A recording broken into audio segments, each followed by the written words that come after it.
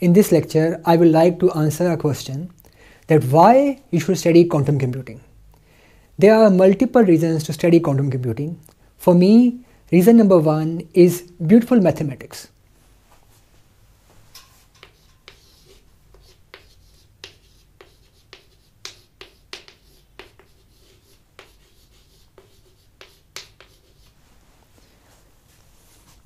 Maths in quantum computing is beautiful in two different aspects.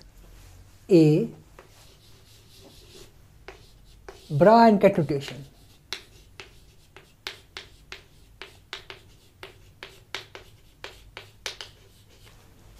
Bra and cat rotation allow us to write very big vector and matrices and operation on vectors and matrices in very precise and concise form. For example, I can write an identity matrix using this tiny notation.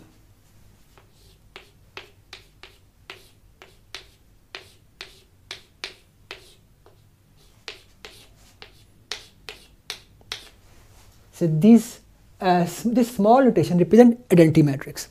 I can write some operation on a vectors using this notation.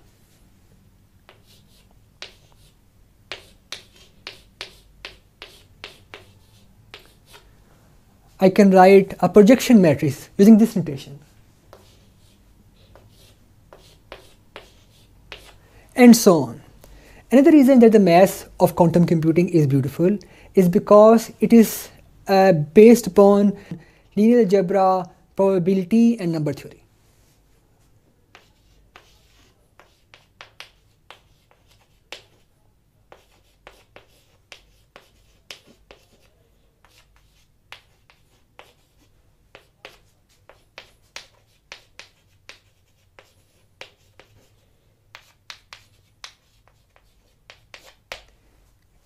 So quantum algorithms use the properties of matrices, relationship between matrices, Fourier transformation, eigenvectors properties, and these things are liked by everyone. There is a saying that either you don't understand Fourier transformation or you love it.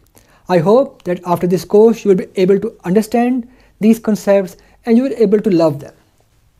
The key focus of this course is quantum algorithms. So this is the second reason that you should take this course if you are interested in theoretical computer science and algorithms.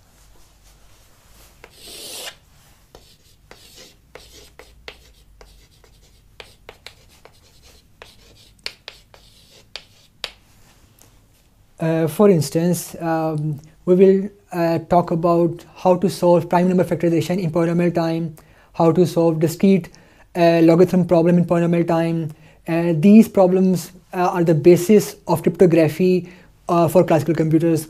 We will talk about how to efficiently solve a system of linear equations and many other algorithms.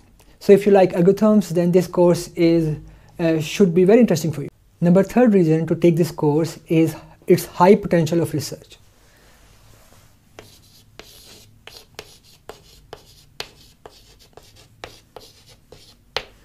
So I went to a conference where I met a fellow professor, and he says that his aim is to develop a compiler that takes an arbitrary classical algorithm and turn that classical algorithm to a quantum algorithm. And such a compiler can never be made because there is no one-to-one relationship between quantum algorithm and classical algorithm.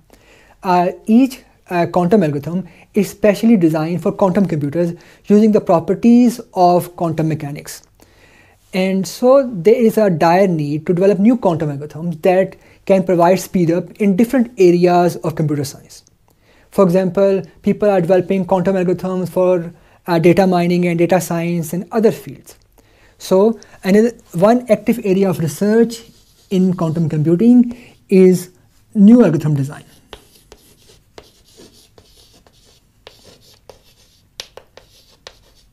There are also many things that still need to be proved in quantum computing. For instance, a relationship between complexity classes. So there could be many proofs that you can do. A third such aspect can be that in quantum computing we have only two design techniques. One design technique is based upon quantum Fourier transformation, and second design technique is based upon Grover algorithm. Maybe we can develop new design techniques for quantum algorithms.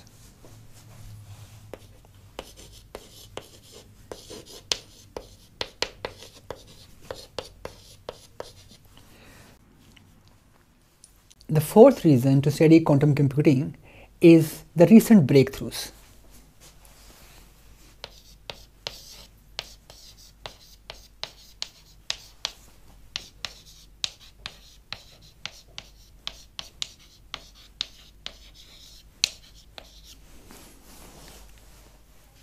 We know since 1990s that quantum computers are superior as compared to classical computers theoretically.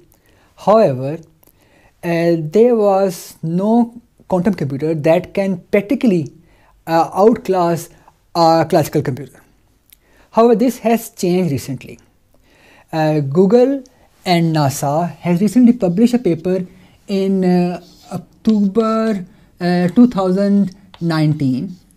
In this paper, they have shown that they are able to solve a problem in 200 seconds, where the same problem on a quantum computer, where the same problem would have taken 10,000 years on a classical computer. And later on, in December 2020, a Chinese university, Science and Technology University of China, has developed a photon-based quantum computer to solve the boson sampling problem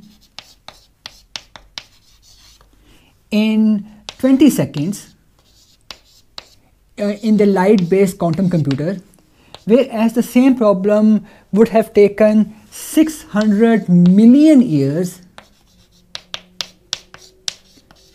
on a classical supercomputers.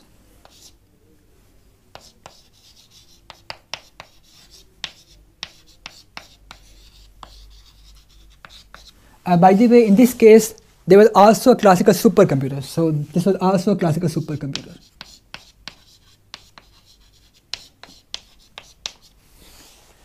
So with this breakthrough, people are thinking that maybe we will have a working full-fledged generic quantum computers in next 20 years. And IBM is promising that they will develop a 1000 qubit quantum computer by the end of 2023. I hope that these reasons will motivate you to study quantum computing. Even if you are not sure that quantum computing will be available in our lifetime, I think the rest of the reasons are good enough and interesting enough to study quantum computing. I know that I will have lots of fun teaching quantum computing. I hope that you will also have fun learning it. So see you around.